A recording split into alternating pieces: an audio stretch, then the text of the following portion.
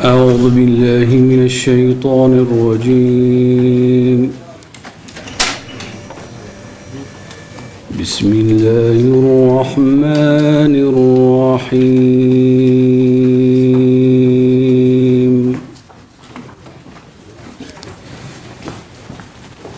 يا أيها الذين آمنوا اتقوا الله ولتنظر نفس ما قدمت لغد واتقوا الله إن الله خبير بما تعملون.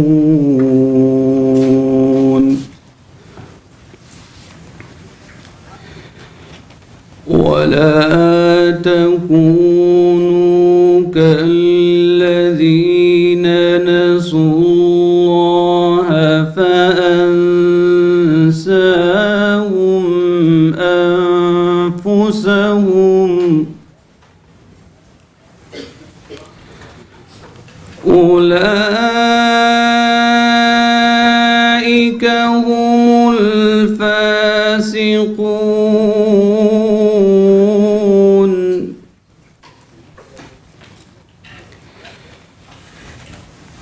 لا يستوي أصحاب النار وأصحاب الجنة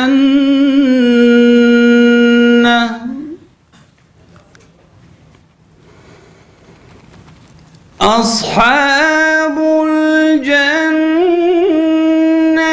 هم الفائزون.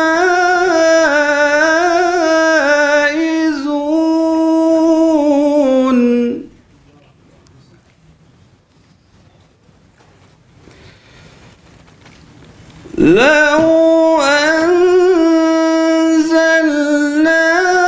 هذا القرآن على جبل لرأيته خاشعا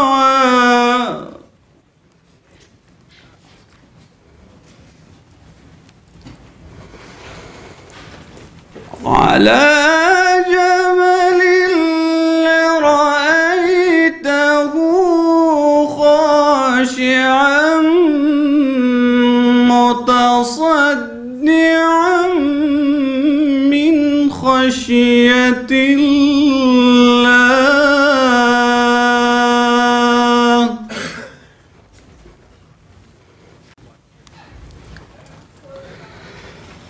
وتلك الأمثال نضربها للناس لعلهم يتفكرون.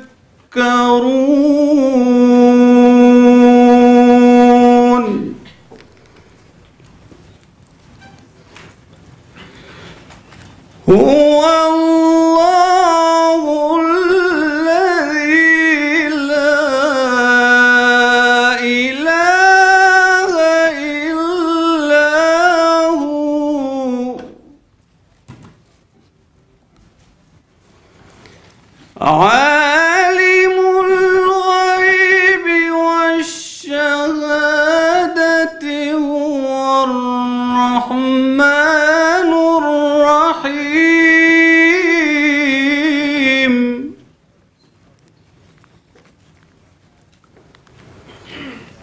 هو الله الذي لا إله إلا هو الملك القدوس السلام المؤمن المهيمن العزيز الجبار المتكبر سبحان الله عما يشركون هو الله الخالق البارئ المصور له الأسماء الحسنى يسبح له ما في السماوات والأرض وهو العزيز الحكيم صدق الله العظيم.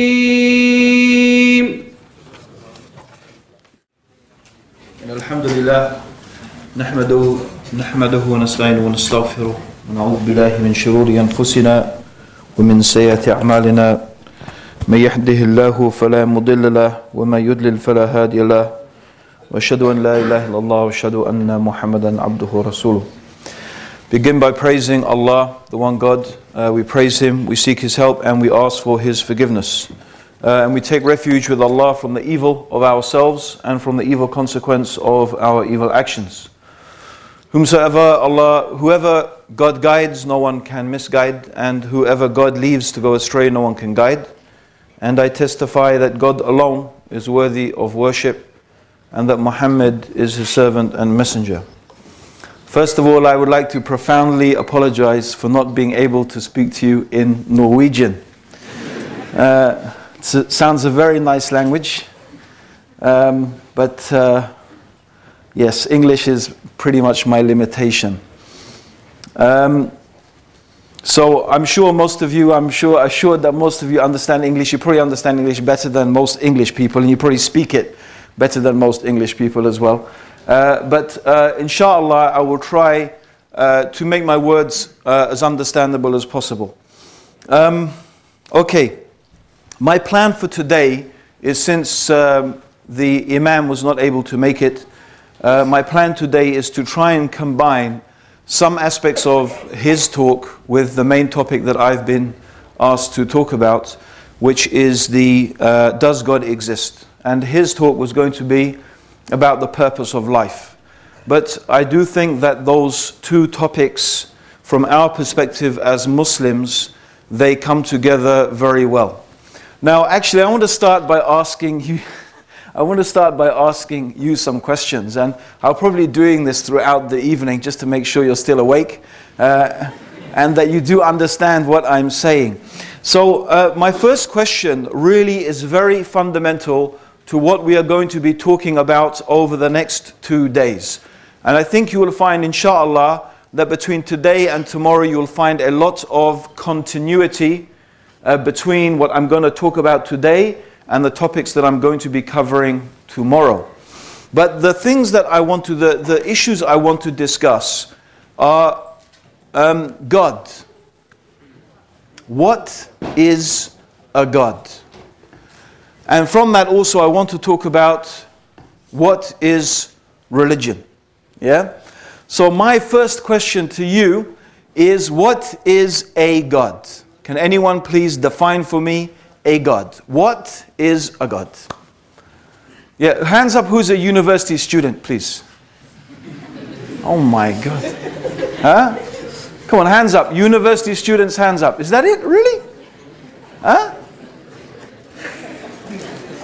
Okay, I don't know, in Norway, let me ask you a question. In Norway, do you just sit and the teacher just talks to you and you just sit? Yeah?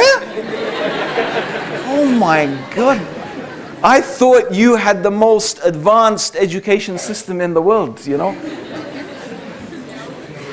Probably it's advanced because you went back to the old school ways of doing things.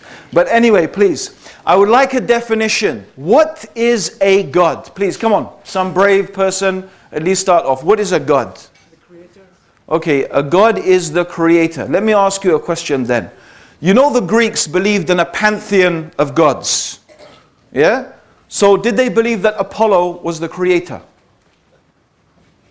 Did they believe Apollo was the creator? Or how about Aphrodite?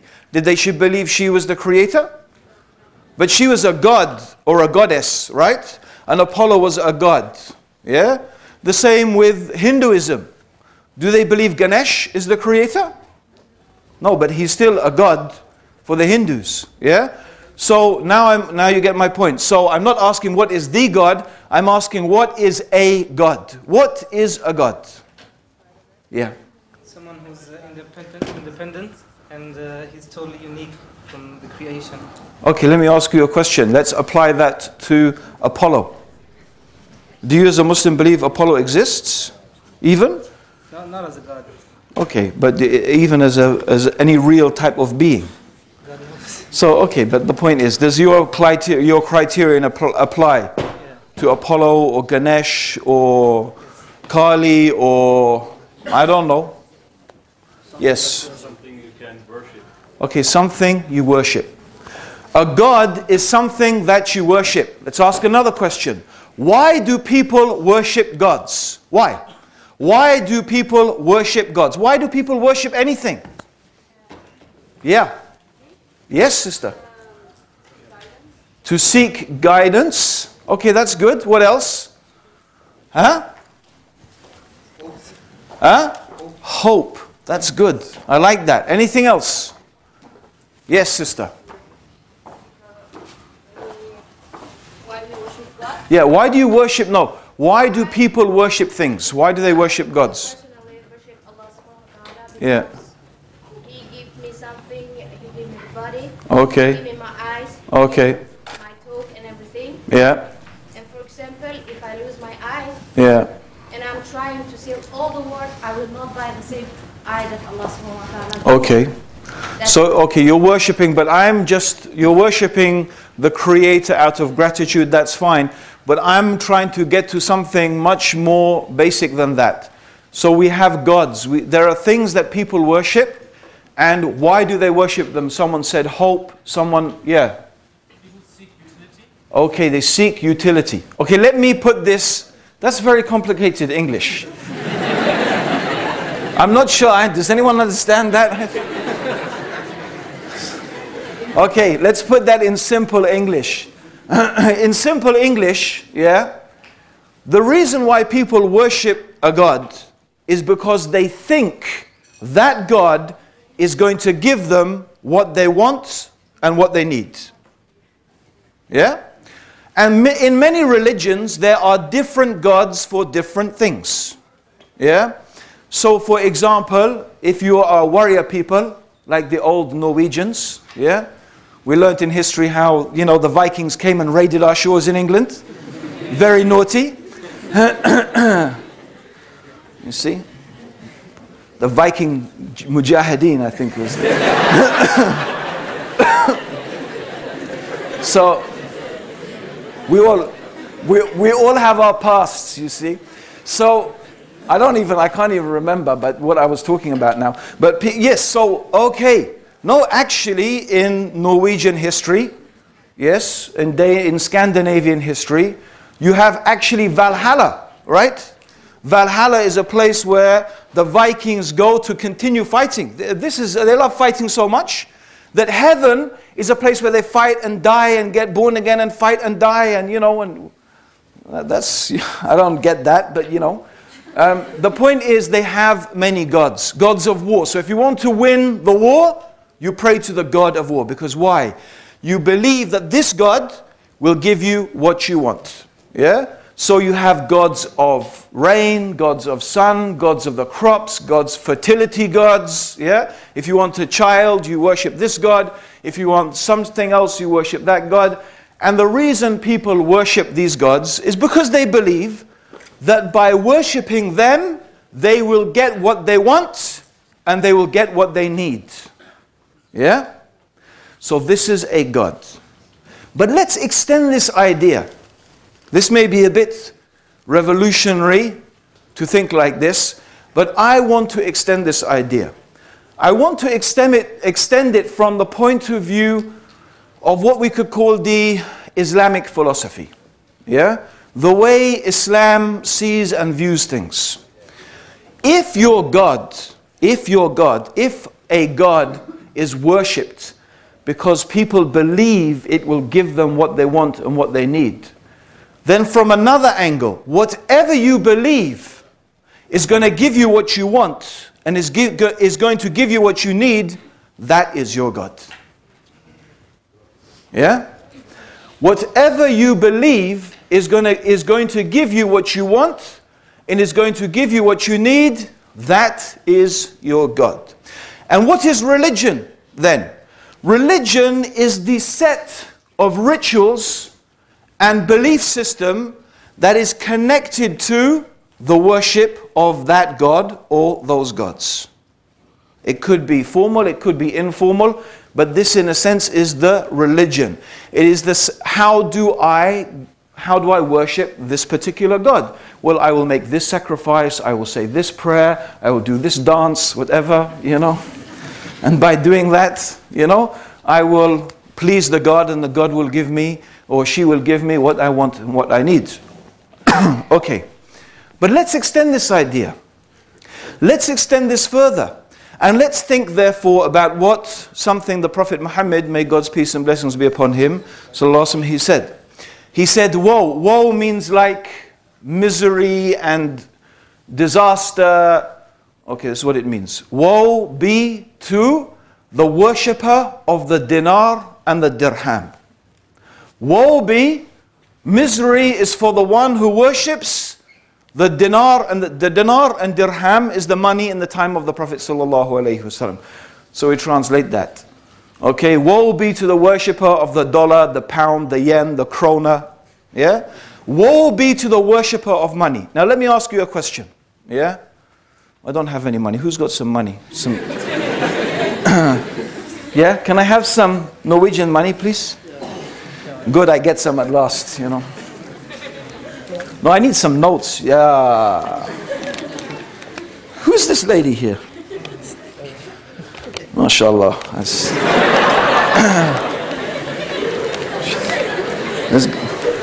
I think I don't know, is it bad? I think I better show you this. Okay, so woe be to the worshipper of money. Okay, does that mean, oh great krona, please, is this what it means? Worshipping money? Does it mean that? Doesn't mean that. The one who worships money, the worshipper of the money does not mean the person is praying to the money, literally, and worshipping it. Yeah? No, what it means is, woe be to the one who thinks that money is going to give them what they want and what they need in life. You put your trust in money. You put your hope in money. You put your faith in money. You think that money is going to buy you what you want and what you need, and money is going to make you happy in life. You are the worshipper of money. And money is your God. Yes? This is also therefore a God. It's also an idol. It's something that people worship. Why? Because they put their faith in it. They put their trust in it. They believe that this thing is going to give them what they want and give them what they need. We can go on. Yeah? Fame, beauty, yeah? Beautiful clothes, belonging to a particular part of society. I came myself from what we can call, I don't know if in Norway you have classes. Do you have like upper class and middle class and No? You're a classless society here? My hotels, do you still have a king or a queen or anything like that here? Yes. Yeah, you do. Yeah, so you have aristocracy and same thing. Okay. So in UK as well, still, we have a class, a society of classes. And I came from something what you could call, generally call, the upper middle class. The upper middle class. Yeah? So my school, I went to a public school, which is a bit confusing in English. Yeah? When we say public school, we actually mean a private school. Yeah? So if you ever hear someone say, I went to public school, they went to private school. Okay? In England. It's one of those funny things. Okay? So I went to private school. I was brought up in a, upper middle class family. My father, and I will tell you more about this in my story about, how I became Muslim. But he was sent to Egypt when I was about 10 years old, and, to set up Barclays Bank in Egypt. Anyway, the point being is that at the same time, my school was a Roman Catholic monastic boarding school. Now, at home, we were taught certain manners, certain etiquettes, okay? And they had very rigid rules that we had to follow. And these rules included rules how to eat, how to drink, many things. I remember one of the great rituals of the British upper middle class is the dinner party. And I don't know if any of you have seen that film Titanic. Yeah? What, sorry? That's all those good Muslims, okay? Okay, I've seen it too, okay. And when, I don't remember the character's name, but when Leonardo DiCaprio is sitting at the, he goes to the, the upper class place and he sees this array, of spoons. You remember that? Knives and forks and spoons, and he sits there like, my God, what am I supposed to do with this? And the lady says, don't worry, just start from the outside and work in. Yeah? And really, that's what it's like. We had different glasses for different drinks. A red wine glass, a white wine glass, a water glass, a liqueur glass, different knives, different forks, different spoons. Each one has a different function. And you need to know these important functions of these important utensils. There is even a special way to butter your bread roll. So just in case you need to know one day, I will tell you the right way to butter your bread roll. Okay? Now the right way to butter your bread roll is you take your bread roll and you put it on your side plate. Then you take a bit of butter, and I don't know if you can distinguish British accents, yeah? You take a bit of butter as opposed to take a bit of butter, right? You don't want to talk like that, right? You take a bit of butter and you take it with the butter knife that belongs to the butter dish. Have you got that? And then you put the butter on the edge of your plate with the butter knife that belongs to the butter dish, and then you return that butter knife to that butter dish. And then you take your own personal butter knife, and you know that's your butter knife because it's the smallest knife, is the butter knife, right? And then you break your bread roll on the plate. Woe betide the one who breaks their bread roll up in the air. No, you break it on the plate and you keep it, and then you take your piece of butter with your own butter knife and you spread it. And the same people sit around the table saying, oh, we're not really religious in our family. Not really religious. But isn't that a type of religious ritual? It is, if you understand that it's all connected to the belief that if we belong or you belong to this class of society, it is a doorway to success and happiness in life. And so all of these rituals are connected with that. Right? So what I'm doing is I'm trying to deconstruct in your mind the narrow parameters that have already been constructed for you by your society.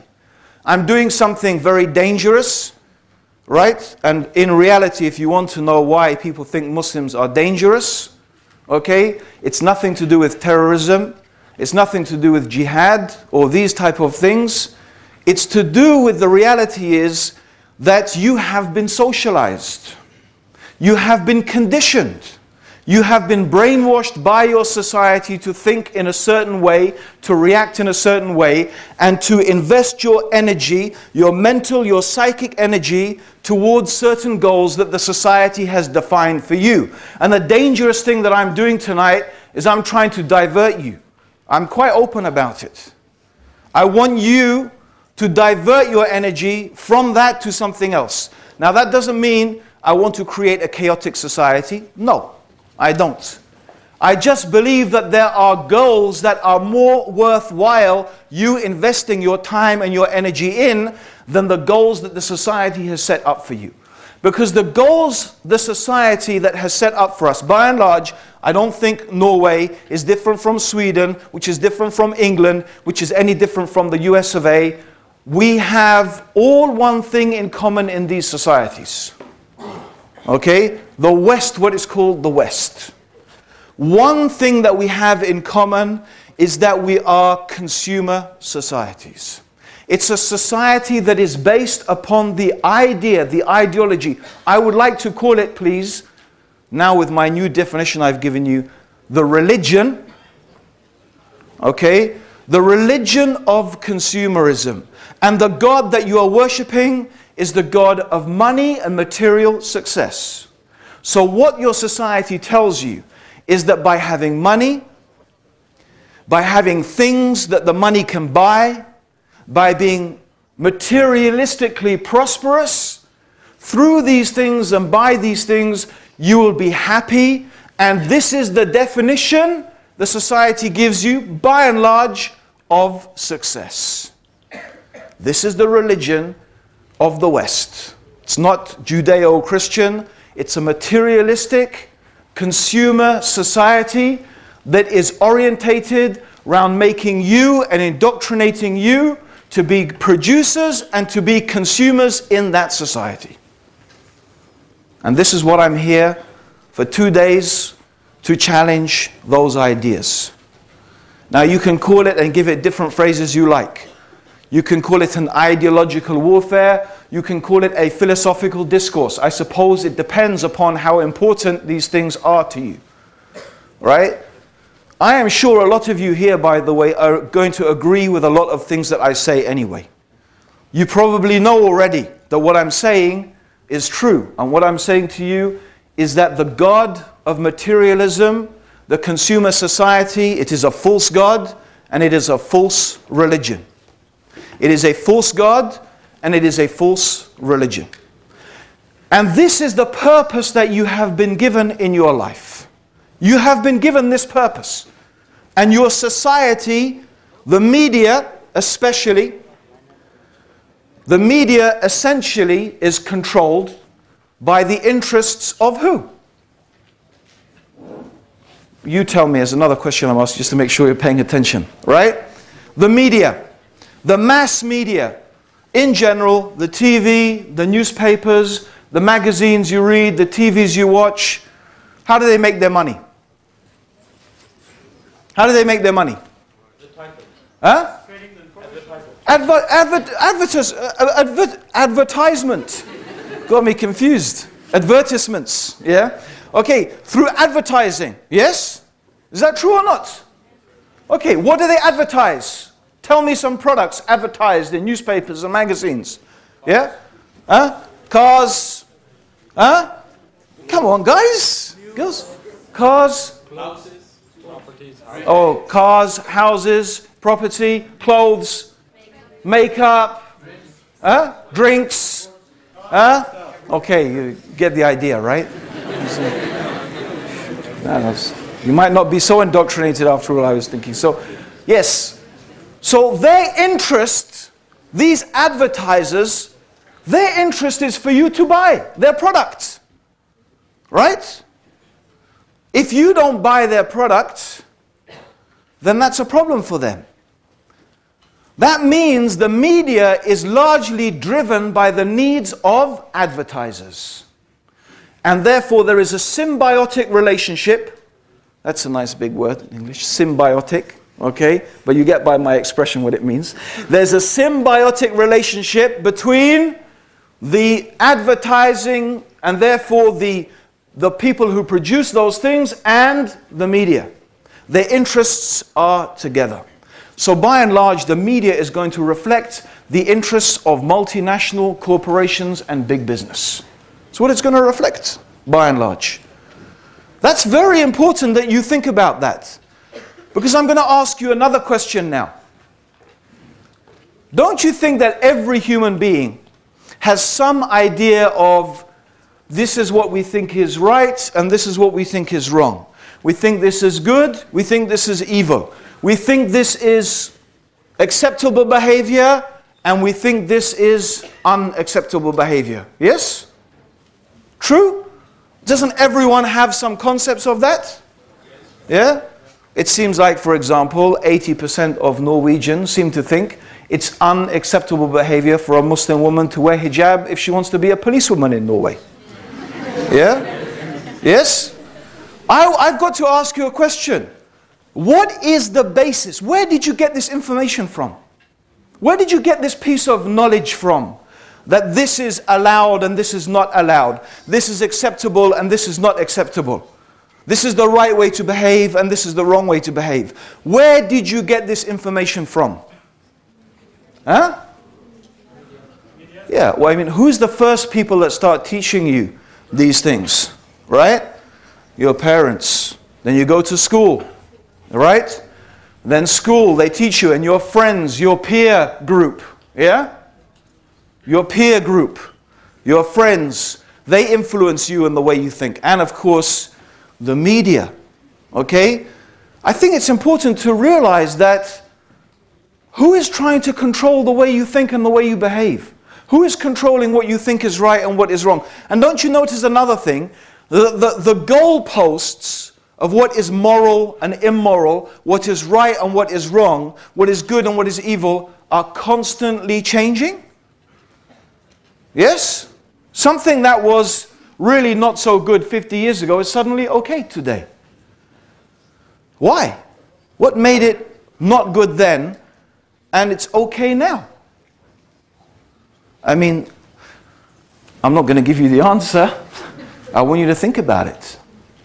Okay, it's very important. Because most people don't think about these things. But it comes back to religion in the broadest sense. Right? What we would call in Islam deen. You see, I don't think we have a word exactly religion. The Quran uses the term deen, which I suppose you could translate as a way of living, a way of life. So everybody has a deen. Everyone has a way of living. Everyone has a way of life. Everyone has a set of standards by which they account themselves and they account others. Right? So let's go back to our consumer society. Let's go back to what I am claiming is a false idol. Now you may say, Abdurrahim, you know, come on. Look at our society. Look at the wealth. We are happy. Look at, we are materialistically successful. We've overcome so many diseases. We've overcome so much poverty. We live happy, comfortable, prosperous lives. We live longer than we ever have before. If you want the evidence of our success, it's right here. Look at it. And it's true. From one angle, I have to admit that. You know, I am not an outright critic of every single thing about Western society. Absolutely not. There's too many things actually to admire and respect. But what I want to do is examine the core aspects here. I want to examine the core aspects. Now, I have to apologize. I don't know much about Norway. Okay? I don't know much about life here. I don't know much about the problems that you have here. Or maybe you don't have any problems. Okay? It's quite possible. Okay? We heard so many amazing things about Scandinavians, you know. But in England, believe me, and in America, I'm sure you will recognize there are too many problems. Too many problems. And so, what I want to get us to think about is what we are being sold, what we are being told, the consumer society. You see? So, Okay, 10 minutes. Oh my God. Okay, just as I'm getting warmed up, you know. Let's look at some of the advertisements. Yeah?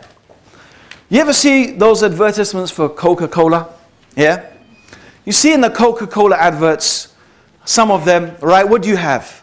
You have young girls, it must be, you know, Swedish or Norwegian girls, I'm sure. And boys as well, the most good-looking, definitely, okay? And they're there drinking Coca and smiling and laughing and, you know, the water spraying and the sun shining. And they're brown, not Pakistani brown, but, you know,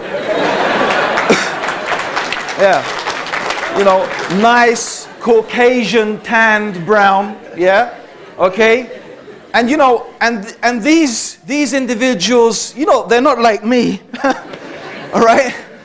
You know, trim and slim, and you look at that, and you're sitting there and you say, man, I want some of that. I want some of that. And so what do? You go out and buy Coca-Cola.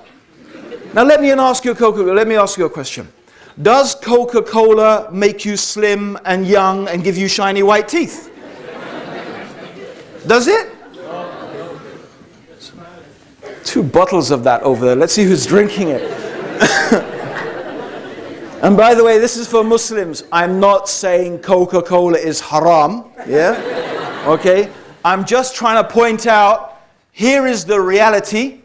And the reality is what? The reality is what? In America, obesity is such a major problem.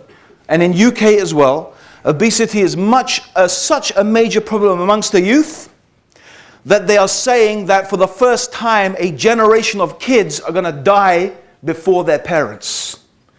The single most major culprit are fizzy, carbonated, sugar-loaded drinks.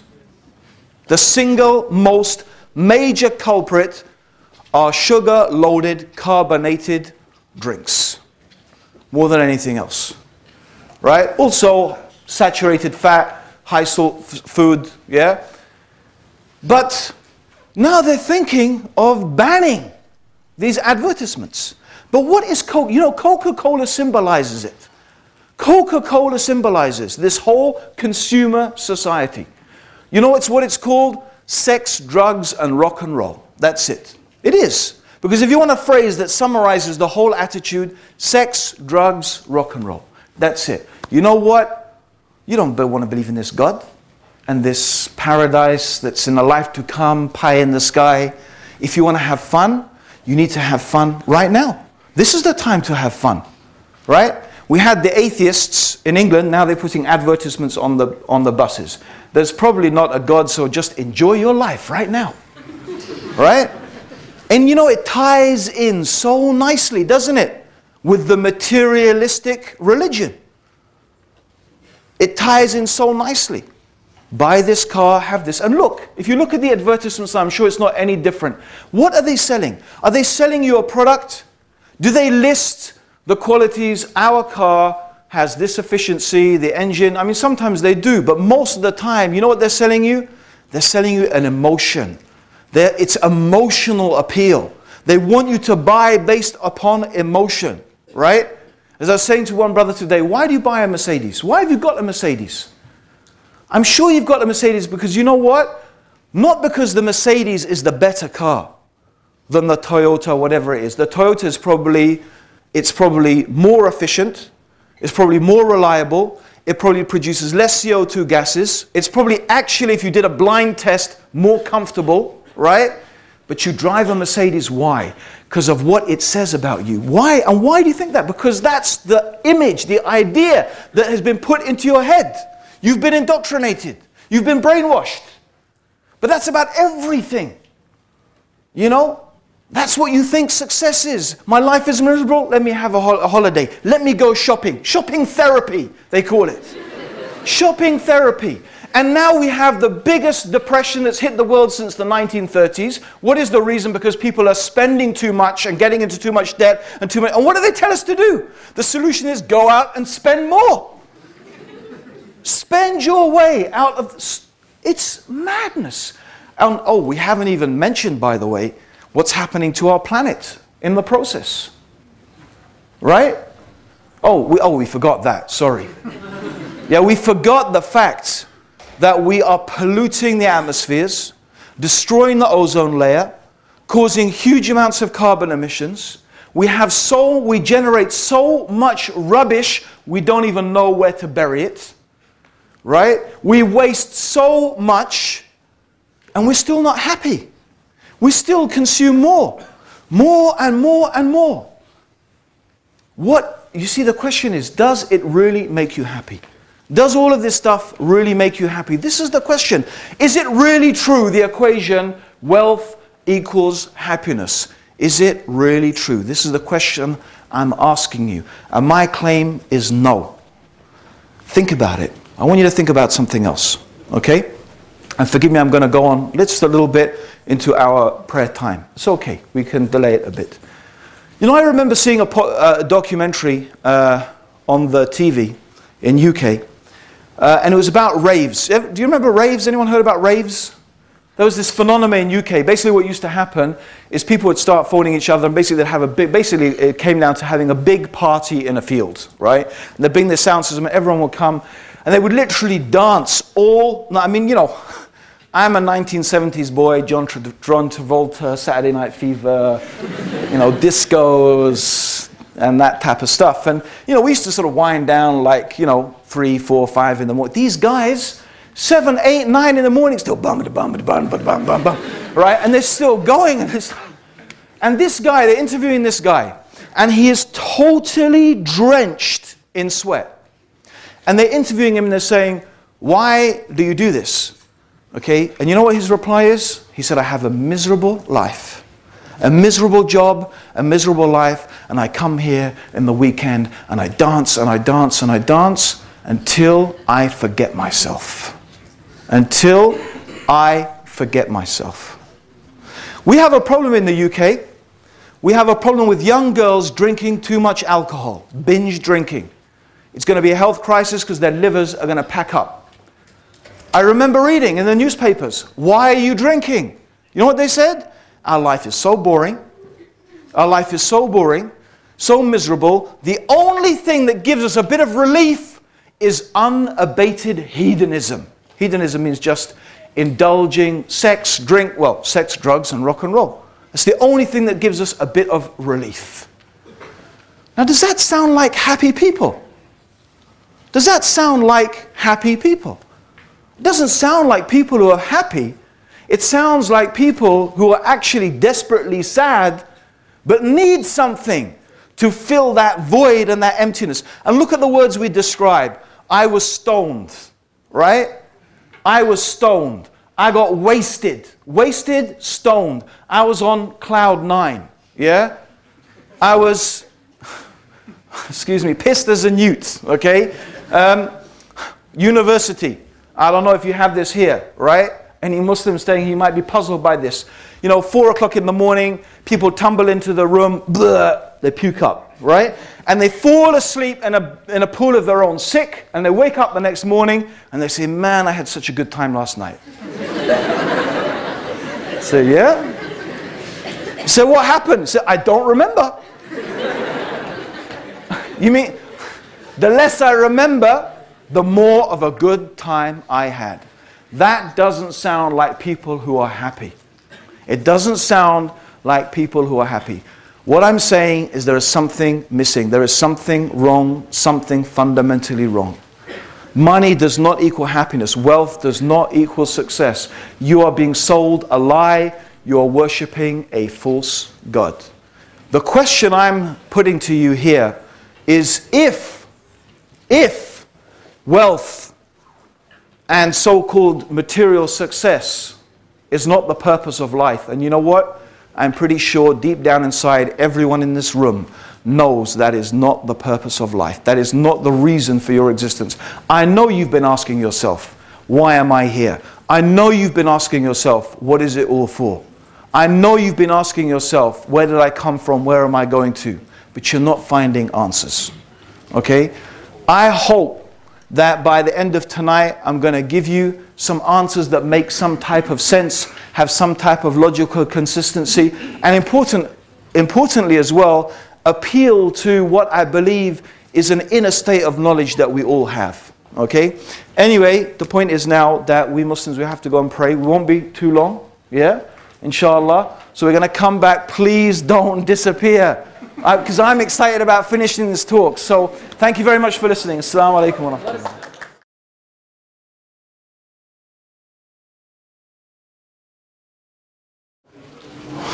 Okay. Question time for you. Hands up who can give me the answer. Okay? This, what's this called? In English, please. What's it in Norwegian? See? Yeah? Is that right? Yeah. So this is called era. Yeah? And what's the era for? What's it for? To listen, yeah? To hear and to listen.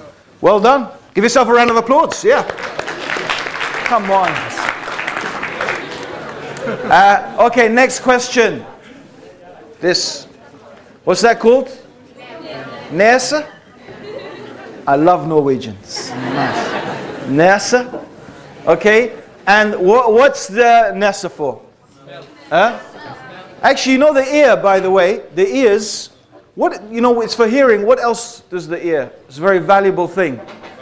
Balance. Well done. Yeah. Okay, the nose is for smelling. And what do we call these?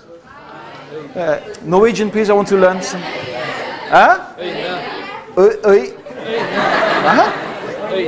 Oina. It's a bit like Arabic, it's ayn, isn't it? Oina. Okay. And subhanAllah, you can almost find a link between all the languages, But okay. And so, what are eyes for? See. Okay. How about these? Yeah. Tenet. What's that for? Biting, eating, chewing. Okay. Okay. Brother. What's that on your face there? Yeah, here, these things. Look. Yeah. What? Brilled?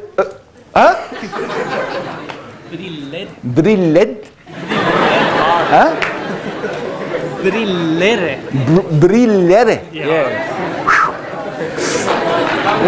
Brillere. I'm not even going to try and say mist off. No, I'm not even going to try and say it. Okay. And what do they do, bro? What do they do, those glasses of there's brillere? Yeah, brillere. I can't, anyway, I'll have to write it down. What are they for? They make me see better. They help you see better. Yeah? Okay.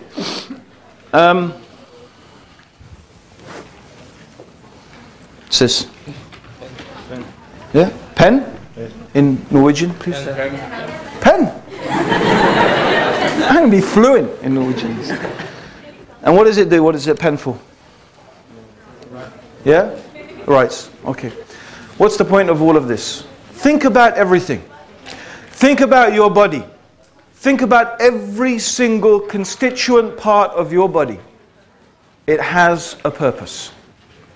Even your appendix, which they used to think has no purpose, actually they found it has a purpose. They found. After they've chopped out thousands of appendix, they found it has a purpose.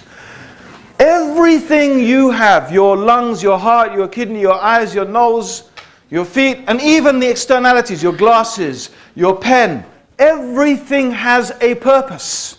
It has a reason. It has a purpose. Now let's think about this.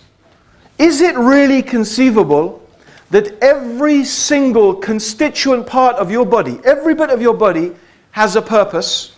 The sun has a purpose, the moon, the stars, the sea, the grass, even the worm in the earth has a purpose to fertilize the soil. But you, the whole of you, what is your purpose? Is it possible that each thing, everything has a purpose, but the human being does not have a purpose? It's not something we can accept. It doesn't make sense. And so when you ask people, what is the purpose of your life? Sometimes people, they misunderstand the question. What they understand by that is, what do you want to do with your life?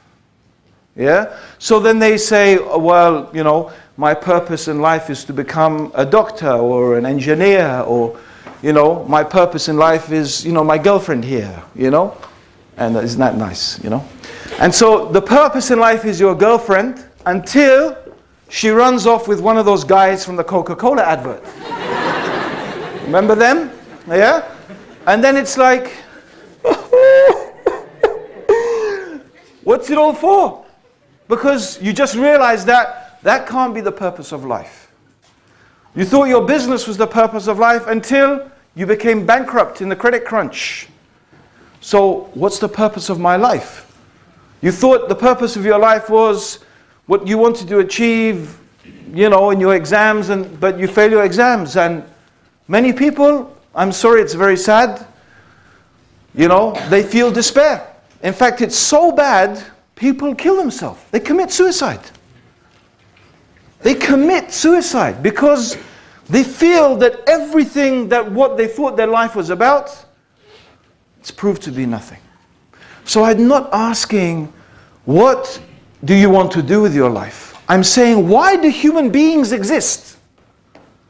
We know why ants exist, why birds exist, why the sun exists. We know what the pen is for. The pen. We know why it exists. But the human being? What is the purpose of our existence? Now, I'm going to get back to the in-between stage, because there's an in-between stage, and I'm going to jump over that in-between stage, and I'm going to get back to it. And I want to jump ahead without going through all the bits and pieces, and I want to jump ahead to answering this question. Okay? But before I will answer the question, I want us to think about some analogies. Okay? Now, does anyone have a mobile phone with an aerial on it? You know those remember the mobile phones used to have little aerials on them? Do you remember? Or are you too young for that? Okay. Okay. Let me borrow your mobile phone, brother. You give me money, you give me a phone. Very hospitable, the people in Norway. Okay. So, we have a mobile phone. Okay. Now, how much did this cost? Without contract, you buy it straight. How much is it going to cost you? I don't know. About now or when I... Yeah. Can someone give me a more advanced mobile phone? Just this one. I want an expensive one. Oh, ha, ha, ha. Yeah. iPhone. All right, sister. That's what I like. Okay. So we've got the iPhone. Now I know that's not cheap. Yeah. So I go down to the marketplace and I buy myself an iPhone. Right? And what do? I use it.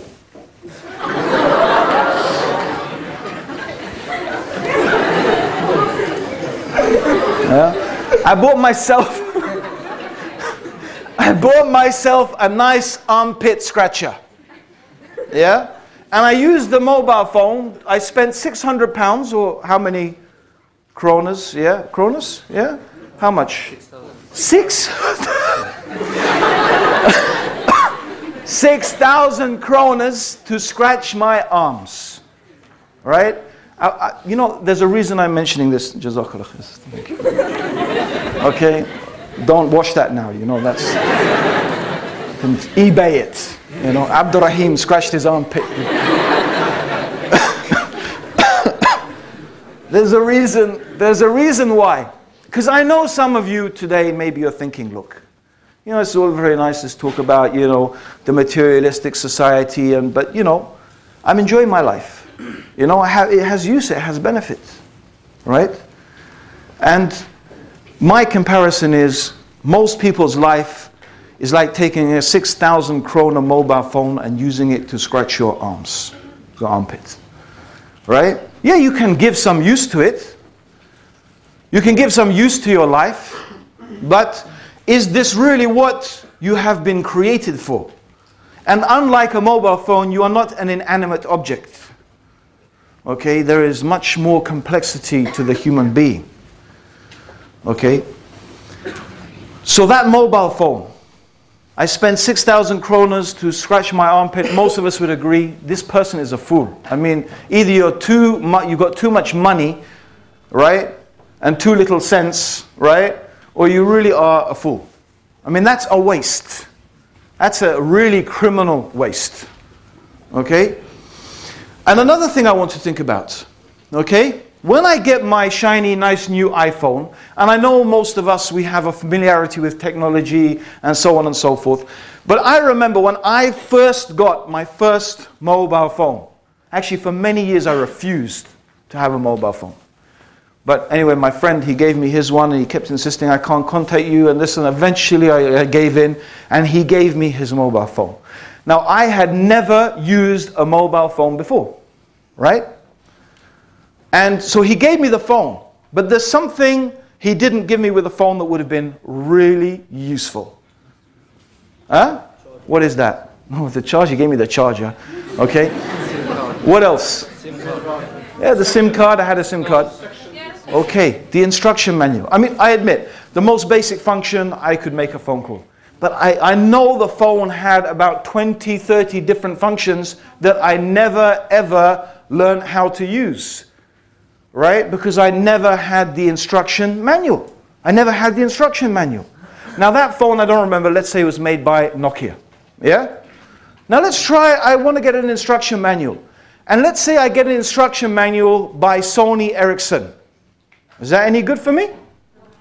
Okay. I've got a Nokia phone. I've got a particular model of a Nokia phone. What do I want?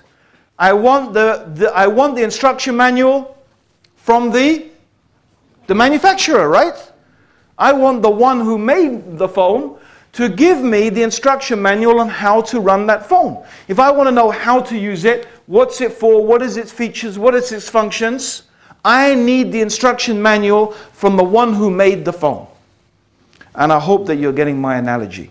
If you want to know what is the purpose of your life, if you want to know the reason for which you exist, if you want to know how to live your life in the best possible way, according to the reason for which you are created, okay, I don't need instructions from Freud, Lenin, Marx, Descartes, Aristotle, Plato. Believe me, they all need instruction manuals themselves. All right? I want the instruction manual from the one who made me. I want the instruction manual and I want the guidance from the one who created me and brought me into existence. Because everything else is really just guesswork. Everything else is conjecture. What they call in Arabic, dhan. Speculation, guesswork, conjecture. If I want to know what is the reason for my existence, if I want to know what is the purpose for which and by which I exist, the only one who can really inform me of that is the one who gave me existence, who created me, and who made me. Now I'm going to go back to the mobile phone. Because I tell you what, right? I could give a long, the brother who invited me, I said, you know, I'm going to change the topics a bit and mix the purpose of life with does God exist? He said, but your does God exist talk is, you know, it's 1 hour, 45 minutes. I said, you know, that's another talk. You know, this is, you know, everything we, you know, horses for courses, we say, you know, no problem. So I said, okay. This is coming to the question. I'm not going to go through all the different philosophical arguments, right, that discuss as to whether God exists or not. What I'm going to do is I'm simply going to present to you what I think is the most effective argument. Can I prove to you that there's a God? Intellectually, rationally, to be frank, I don't think I can prove it, right? But what I do believe I can do is illustrate why believing in the existence of a transcendent creator, meaning believing in the existence of a God who is different and separate and unique. So he is distinct from, or the creator is distinct from the creation, is the most rational and sensible explanation for the existence of our universe, our world, and ourselves. And to illustrate the point, I'm going to go back to the mobile phone. I'm going to go back to the mobile phone. Now, here we have a simpler mobile phone. Sorry, brother. And although I don't know the brother, I'm going to speculate now as to where he got this mobile phone from. Okay? He was walking. Now, first of all, I just want to think about something. What are the essential components of this phone? The materials it's made out of. The casing's made out of plastic. Yeah. And inside there's a little chip. Yeah. There's a little chip. Yeah. We call it, what do we call it? A silicon chip. What's silicon? Silicon is sand. Plastic comes from oil. Okay, name me a place where there's lots of oil and sand. Huh? Actually, Iraq is better. There's you know the oil in Iraq, they say you put in the areas where there's oil, you put a straw in the ground and oil comes out. It's the most easy oil to extract in the world. Okay? So, the brother was visiting Iraq. I'm not trying to put you in trouble, brother. Okay? And innocently, he was visiting Iraq, he was walking along, and there he found on the ground the mobile phone, a product of millions of years of chance and coincidence. You see, the oil bubbled, the sand blew, the lightning struck, the sun shone, the camel trod. And after millions of years of random events, this phone randomly formed itself by chance and coincidence into the mobile phone that we have here today. He picked it up, pressed the button, and he called his mum. Okay? Now, you know, I'm sure we all agree that that is preposterous. And in fact, you might say, what do you say? Well, how preposterous is it? Right? Is it because I said 1,000,000 years? Okay, how about 1 billion? Does it make it less preposterous if I say 1 billion years? How about 2 billion years? Well, how about, let's take what Obama's giving, 875 billion, yeah, to bail out the banks. Let's add, how about 875 billion years? Do you still think you might get a mobile phone? Maybe. Maybe someone might say, yeah, maybe. Right? And this is the thing, you see. What the atheist is asking us to believe is something actually more incredible than that. More incredible. Because the most basic living cell is much more complex than this mobile phone. Yet they are still trying to make us believe, and I don't care how many billions of years you want to put it, that that is a product of merely some random events. In fact, if we look at the universe itself, if we look at the mechanisms through which and by which the universe exists and continues to exist, they are even more complicated and complex than the biological processes that exist on our earth. I am telling you that the claim that this universe is a product of random events, it's a product of chance and coincidence, is not a rational claim at all.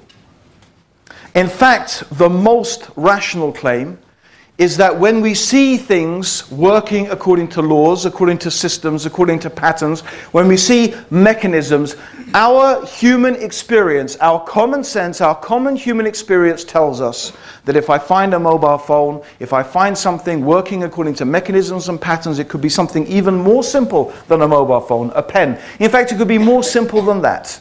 I could be an archaeologist digging in the desert and I find a simple piece of pottery. And for me, that piece of pottery is conclusive proof of the civilization that brought it into existence. I don't need to see that civilization. I don't need to see them. I don't need to see those people.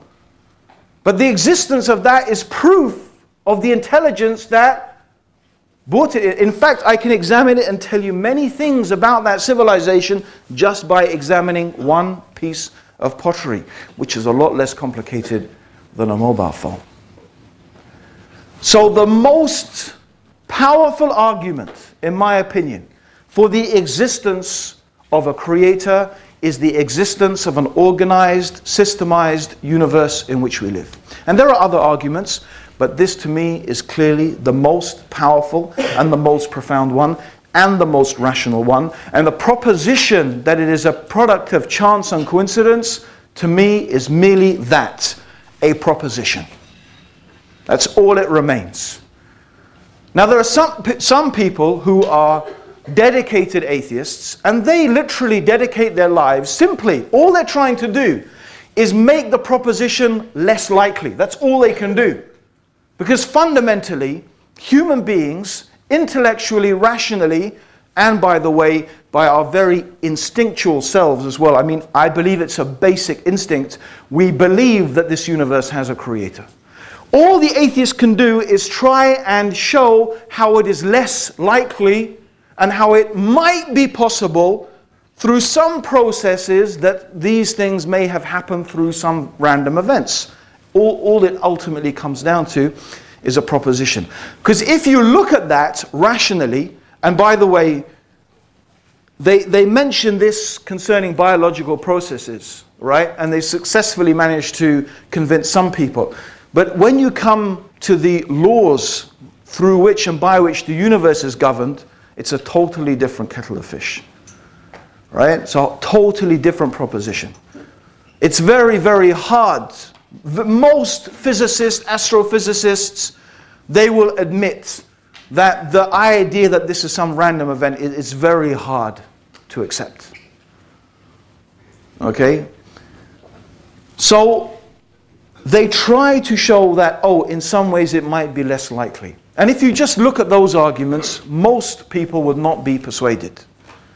Okay, they will not be persuaded to believe there is not a God. Because an atheist believes there is not a God. Not someone who doesn't know, maybe there is, maybe there isn't, I don't know. No, an atheist says there isn't a God, and that's what I believe. Right? And what do you find? Is the argument of the atheist, let's go back, is an emotional argument. Most of their most powerful arguments are not rational arguments. They are emotional arguments. There is so much suffering in the world. Children are dying. There are earthquakes. There is disease. How can there be a God? Yeah, sound familiar? All wars have been caused by religion. Okay. First World War, Second World War, Pol Pot, Stalin, okay? Not much religion there, but except if you accept our definition of religion, right? But put that aside, you know. Okay, but, you know, I mean, but let's go back. All wars are caused by religion. Is this, and I want to ask you, is this really a rational argument? What has this got to do with the existence of an organized, systemized universe and planet in which we live? Absolutely nothing. All it questions is theological discussions about the nature of God. But it doesn't tell us as to whether there is a creator or not. So what they're saying is, how can there be a good God? How can your Christian God, your Muslim God, your whatever, right? But actually it's got nothing to do with the fundamental question as to whether there is a creator who exists that has brought this universe into existence. But it's an emotional argument. And most people, like we are indoctrinated to be socialized into this system, similarly, by the way, it's a materialistic society. A materialistic society, it's in its self-interest as a materialistic society to make you or to persuade you not to believe in a creator, to invest your time, your energy, your effort into this world. And that's why, and it's not my intention, by the way, to outrightly dismiss the theory of evolution. But the theory of evolution is a major theological, and I use this term on purpose, theological backbone of the materialistic society. And let's go back. Why? Because basically the theory of evolution is saying that human beings are basically sophisticated monkeys. That's what it's saying. Yeah? I know evolution doesn't say that we evolved from apes. I know that evolution says that we and apes are supposed to have evolved from common primates. But the point being is if we reduce it, basically we are just animals, sophisticated animals, but we are essentially monkeys, sophisticated monkeys, right? And that's it. There's nothing more to us. There's no deeper purpose. So it's very simple, right? How do you make a monkey happy? Yeah? It's very simple. Give monkey banana. Right? Monkey's happy. Yeah? Give man monkey, woman monkey. You got a happy monkey. Right? And keep the monkey safe, right? From, you know, the dangerous things. And what have you got? You've got a happy monkey. How do you keep human monkey happy? Same thing. Right? We give you some food. We give you some clothes. We let you have lots of sex, right? If man monkey doesn't like woman monkey, okay, man monkey, woman monkey, woman monkey. It's okay, it's all your animal passions, right? It's just your basic animal passions, right? Just do it, yeah? Just follow your desires, because that's it, all you are. What is it? You don't need to be lumbered down by these taboos, because basically you're just an animal. A slightly sophisticated one, but that's it. So that links up very nicely with the whole consumer philosophy. If you think science is merely some dispassionate examination of the facts, you need to think again. You need to see some of the scientific evidence produced in the Soviet Union, right? Who outrightly dismissed any theory, any scientific theory that indicated that there may be some intelligent being that created this universe, was written off. It didn't matter it didn't actually matter what the data was. The fact that it suggested an ideological viewpoint contrary to their own was dismissed. Right? Similarly, there is a lot of scientific research done by alcohol companies, tobacco companies, right? How much of the medicine that we consume is produced under so-called scientific conditions, but it's all biased. Biased based upon a system of medicine that makes you buy the medicine. It's not based upon curing you. No. In fact, it's in the interests of these multinational medical companies for you to be ill, because as long as you're ill, you'll keep taking their pills. Right? So scientific research, right? Scientists are just as open to ideological influences as anybody else. Right? Now, it's not my intention to say evolution is true or not. It's just a fact that there is a very convenient connection between that theory and this. Okay? And it goes back, and this is what I go back to. What I would say is really, in reality, the most convincing explanation for an organized, systemized universe is the existence of an intelligent, wise being that has brought it into existence. Now, I know there are many questions that go on from that. I propose just now to answer some of those questions, right? But in order to do that, I just need to develop a few ideas, okay? Let's agree, just for the sake of this discussion, that yes, the universe works according to laws, it works according to systems, it's very difficult, and I could go into some details of those things. We could talk. Let's just briefly mention some things like the alternation of the night and the day. It's very interesting. The Earth spinning on its axis once every 24 hours. I want you to imagine the Earth spins very, very slowly on its axis. Instead of it spinning on its axis once every 24 hours, imagine it spins on its axis once every 30 years. So imagine one part of the Earth's surface is exposed to the sun for 30 years, and one part of the Earth's surface is absent from sun for 30 years. Right? And in astronomical terms, that's not a big difference. Right? But what would that effect do you think that would have on life on this planet? Yeah? What do you think?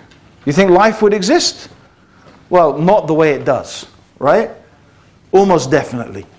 What if the Earth was closer to the sun? Or what if it was further away from the sun? We have other planets, we can see the result. What if it was bigger or smaller? The gravitational effect. How about the composition of gases in the atmosphere? Oxygen, essential for life. Too much oxygen actually poisons life. You need carbon dioxide, you need nitrogen, you need a fine balance. And how about that fantastic gas, the ozone? How about that? That has this amazing quality of filtering out the harmful effects of the sun's radiation. What if that wasn't there? We'd all be nuked by the sun's radiation, right? I mean, what an amazing balance, an amazingly fine balance. You know, if you compared the Earth, if you shrunk the Earth to the size of a snooker, a billiards ball, you know, billiards ball, right? The Earth is smoother. And this is just concerning some things. If we actually started to go into the whole way the universe is constructed, it becomes even more amazing. So we have a question. The question is, how did it happen like that? There must be some intelligence behind it. There must be some creative power behind it. But this question leads us to ask something about the nature of the universe and this being, or these beings, because it may not be one being. We accept that. Okay? So let's ask the question. Did the universe create itself? I'm asking a question. Do you ever get something coming from nothing? You don't. You don't. That's our universal human experience. You don't find something coming from nothing. It didn't create itself. It didn't come from nothing. And we're not the creators of it. So the universe must have a creator. Now, one thing we can presume logically, rationally, is the nature of the creator must be different from the nature of the creation. Why? I'll tell you why. The reason is because if the nature of the creator is the same as the creation, then, well, that's not the creator. That's just more creation. And then we still ask the question, well, who created that then? And you've probably heard this question. If everything needs a creator, who created the creator? Yeah? You heard that one? Yeah? It's actually another silly argument, right? It's actually another silly argument. And the person who asked that question doesn't understand the nature of what we're discussing. And I'll tell you why. And I'm simply going to illustrate this with an example. Say you see this platform here. Okay, I want to lift it, right? I can't do it. Okay, need some of that Coca-Cola, right? So I can't do it. So I asked someone to help me. Can you come and help me lift the thing? He said, sure, but only on the condition that someone else comes and helps me, right? And he says, yeah, I will help you, but only if someone else comes and helps me. And he says, yeah, sure. Do you get my point? So if everyone will only help if someone else helps, what will happen to this plinth? Yeah? It's going to stay where it is. It will never get lifted. Yeah? Let's just use that analogy and go back to our universe. If you have creator creating the creator, creating a creator, creating a creator, right? Forever and ever, what happens? You never get anything created. You don't get the creation, right? That's why logically we can presume that a limited, finite, temporary